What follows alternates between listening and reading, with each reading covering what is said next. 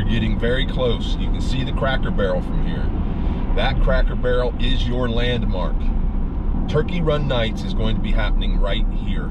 You're gonna make this right at, I think it's turn 1 drive. You're gonna turn right in here. Yep, this is it. All right. I am in the car with Gregg Pellicer, the managing director of Daytona Turkey Run, and we're going to show you where to park for the nighttime show. It's free, and come on down. My official thing is event coordinator.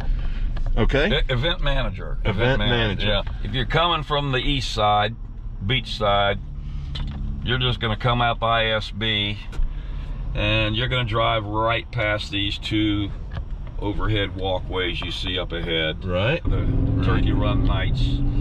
Tell me about Turkey Run Nights. Turkey Run Nights, well, one thing before I do that, okay. when you get the turn-in up here, we will have an electronic message board out there, okay, to help identify the spot, so it should make it easier to pick out. But Turkey Run Nights is our new nighttime show.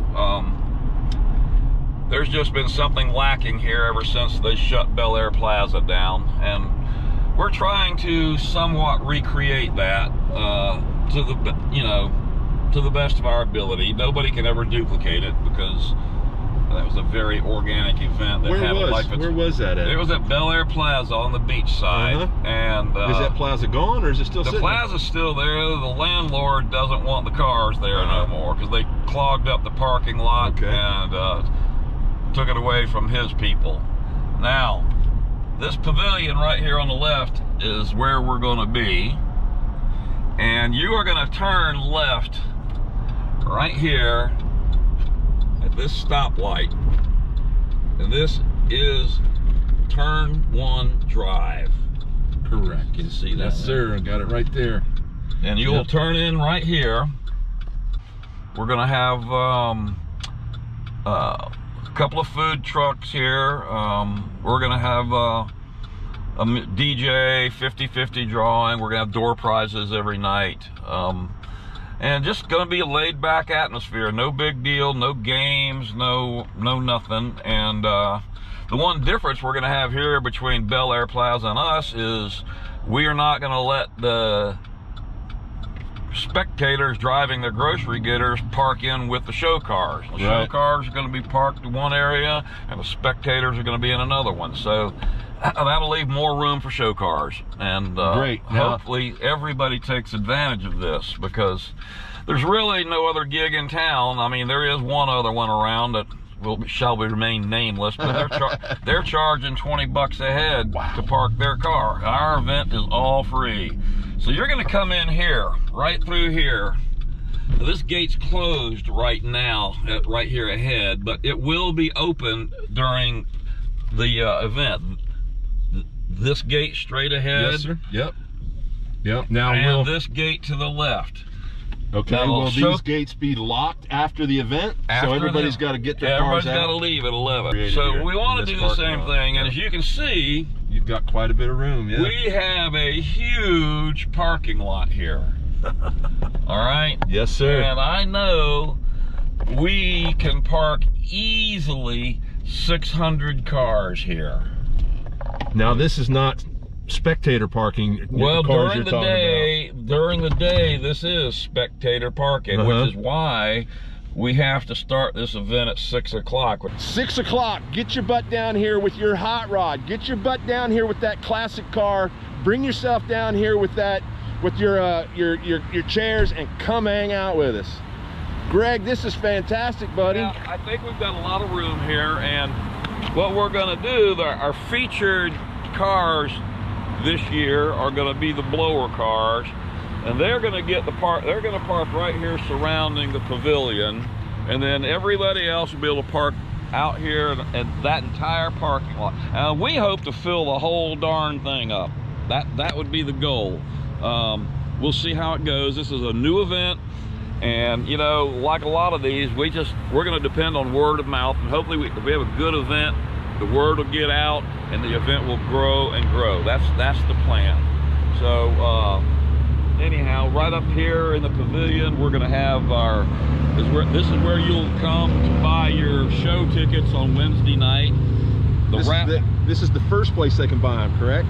This is the only place they can buy them before the show. Wow. Is Wednesday night from 6 to 9. They will be right straight ahead here where these tables are. Those tables will be moved. The raffle truck will be there. We're going to have DJ, food trucks. That's starting Wednesday night. Now we're going to go to the 3 locations where you can bring your show cars in. Now this is one entrance right here. Is the tunnel. The tunnel is one of your entrances. Turn 4 tunnel. Turn 4 now I will show you how to get to that, because you can't turn straight in. Okay. You have to come in through the side. So Bill France Boulevard will be shut down. Do not try and make a right or a left. You don't come in there. You can't come in that way. Right.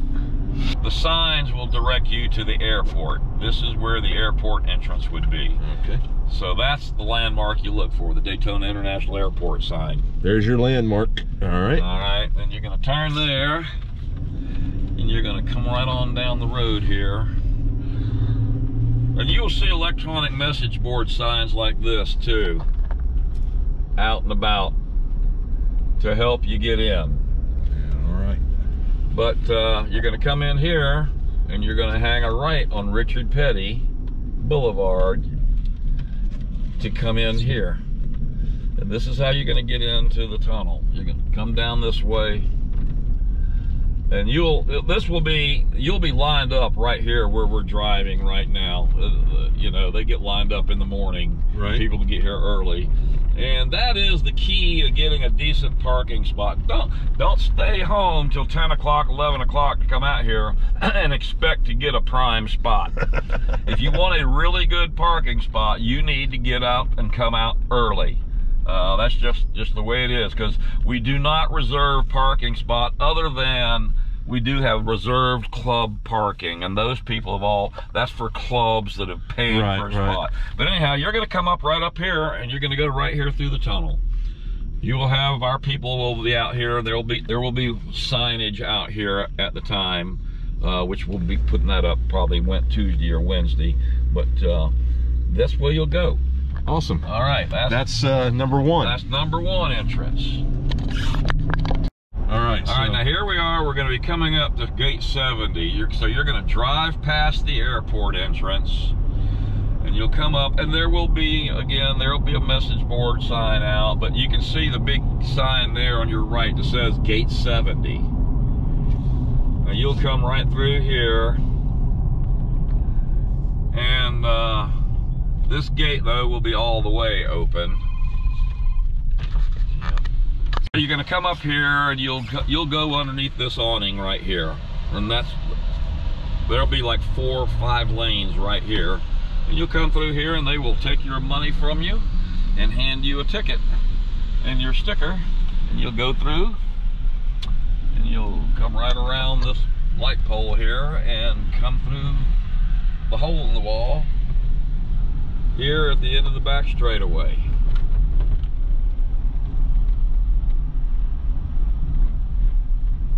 And then, boom.